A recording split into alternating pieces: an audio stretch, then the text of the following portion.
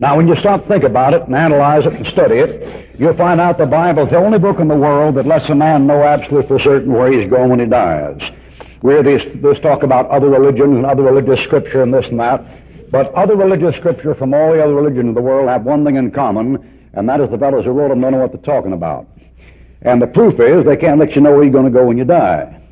Now, we had in this building here this morning 4 or 5 Mohammedans and 2 or 3 Confucianists, a couple of Taoists and 4 or 5 Buddhists, and a couple of Orthodox Jews and 4 or 5 Roman Catholics, a couple of Protestants.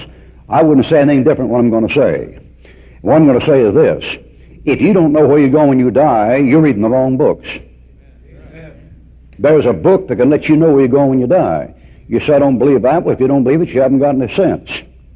And the proof you haven't known any sense is the fact that you don't know. You ask a fellow where you go when you die. You don't know. Why don't you know? I mean, the idea of a 20th century intelligent, educated man not knowing where he's going when he dies. What kind of a crackpot are you, man? Why, there are people here in this church, 10, 11, 12 years old, know where they're going when they die. You say, well, they're just kids and this and that. No, you got that thing wrong. John was a grown man, and John said, these things I've written unto you that believe in the name of the Son of God, that you may know you have eternal life.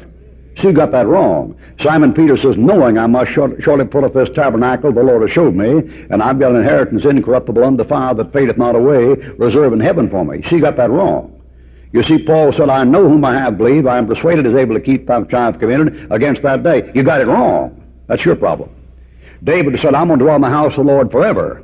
Job said, I know my Redeemer liveth, and the latter days shall stand upon the earth, and I shall see him. It isn't just the 10-year-old kids. See? Now, that Bible is the only book in the world that lets you know for certain where you're going to go when you die. And if you don't know where you're going for certain when you die, there's something wrong with your bookshelf. Now, if you have the Koran by Muhammad, supposedly, then of course you can't know for sure where you're going when you die. All you can do is hope. If all you've got at home is a bunch of missals and a bunch of the writings of Thomas Aquinas and Thomas à Kempis, of course you can't know where you're going to go when you die. They didn't know either.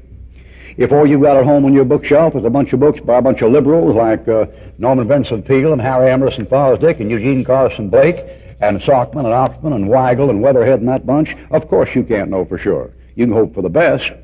But religions don't teach you can know for sure. If you're a Buddhist, you get rid of your karma by following the Noble Eightfold Path and then hope you make it after a few reincarnations. If you're a Confucianist, you keep the Analects and you obey your parents and reverence the spirit of your ancestors and you hope for the best. If you're a Roman Catholic, you find the church that Christ founded, at least according to what they tell you, and then you take the sacraments and hope for the best. If you're a Protestant, you keep the golden rule and the 10 commandments as much as you're able and hope for the best. If you're a Bible-believing Christian, you trust what Christ did and you know. And that's the difference. Now, some of you people think I'm just talking. Why don't you try me for size? If you think I'm a hot air expert, why don't you try me out? Why don't you just quit trusting your righteousness this morning and trust Christ's righteousness and see what happens? I got sick and tired of these bull shooters, always worried about preachers shooting the bull. If you think I'm a bull shooter, what kind of a bull shooter you are you, and you won't even try what I tell you to try? If you think I'm wrong, why don't you try me out?